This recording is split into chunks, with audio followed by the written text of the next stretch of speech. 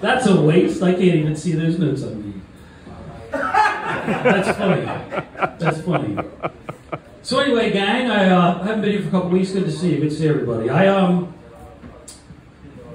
have some family news for you. My 14-year-old niece got a little boyfriend. She got a little boyfriend. And my brother and sister-in-law do not like this boy. They do not like her at all because he's a, you know what I'm going to say. He's a Polak. Oh! You know he's a Polak. You know it. You were going to say that. But they don't like this kid. Well, my sister-in-law, she's kind of mean anyway. You know, I don't like her. I don't like her at all. I feel like, you've met people like this, I feel like when God was making her, he was like, all right, we're making another person. He got his recipe out. He was like, all right, put a little love in there. Put a little hope. Put a little splash of cunt. Oh, the lid came off. Shit. And then he made her.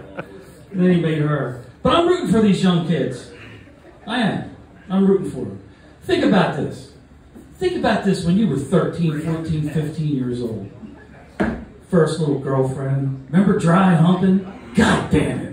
Dry humping was good, wasn't it? Nobody could get pregnant. You could do it for hours. You'd make out and dry hump. Nobody got pregnant. Couldn't even get a disease. Although I call it mono. I think I got mono. But other than that, it's disease-free sex. And we didn't have the internet. So we didn't know what the next level was. So we did a lot of dry humping for like, you know, a while.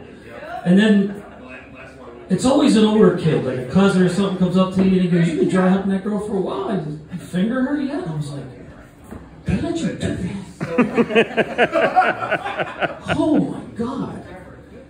So next thing you know, guess what you're doing for 2 hours again? Fingering. Because you don't know what to do next. You're a dummy. You're 14. So you're fingering for a couple hours. And what happened to me was, probably happened to a bunch of you guys too. What happened to me was, my hands wrinkled up. Like, you know, we're in a pool too long, or you've been in the ocean all day. And my hands wrinkled up. And my mom had to pick me up. Because, like I said, I'm only 14. And my mom had to pick me up. And she said, I got in the car and she goes, what happened to your hands? Did they get a pull or something? What's that smell? Did you step in something? Bob, what's going on? So the fingering thing, you know, for me, I had some problems. But we got over that. And by the way, for you, you young dudes out here, never ends, fellas. Just so you know, never ends. I was talking to a buddy of mine the other day. He's my age, old guy.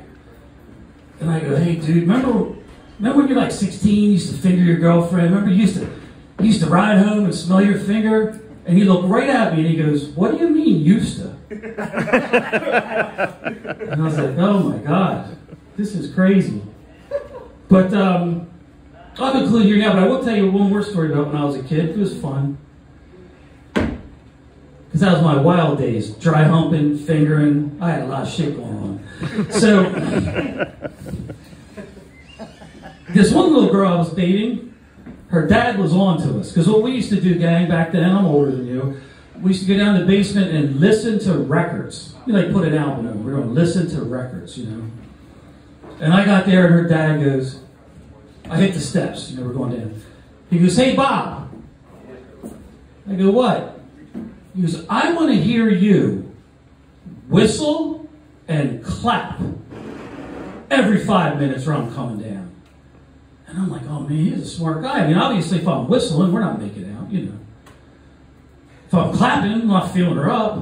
So I did it. I'm down there, the music's playing, and every 5 minutes, I would whistle and clap while his daughter sucked my dick.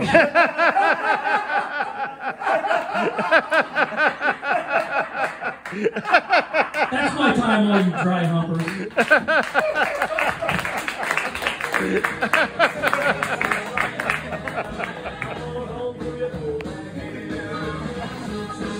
Let's go to stage our next comic.